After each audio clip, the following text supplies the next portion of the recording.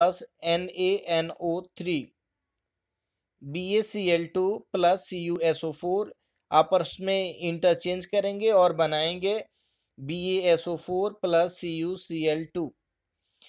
PbNO3 में NO3 जो है वो आयंस है और SO4 आयंस है, आपस में इंटरचेंज करेंगे, बनाएंगे PbSO4 plus 2NaNO3 CuSO4 plus H2S।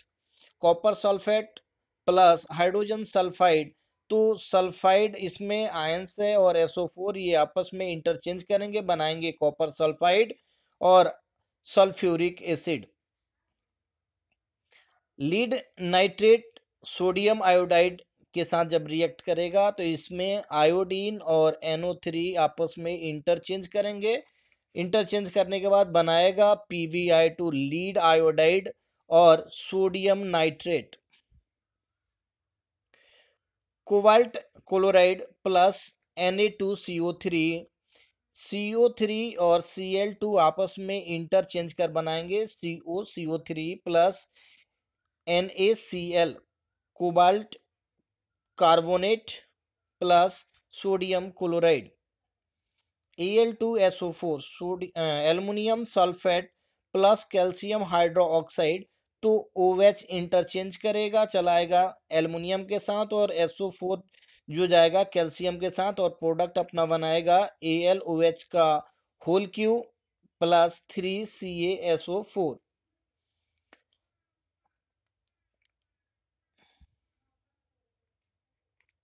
Lead acetate react करेगा HCl के साथ तो बनाएगा PbCl2 प्लस CH3COO। ये आयंस है, ये चेंज करेगा और यहां से Cl और ये अपना प्रोडक्ट बनाएगा। इस चीज को फिर से ध्यान में देखकर और इसको बना लेना है। Oxidation reaction, the chemical reaction in which oxygen is added and hydrogen is removed, that reaction is called oxidation reaction।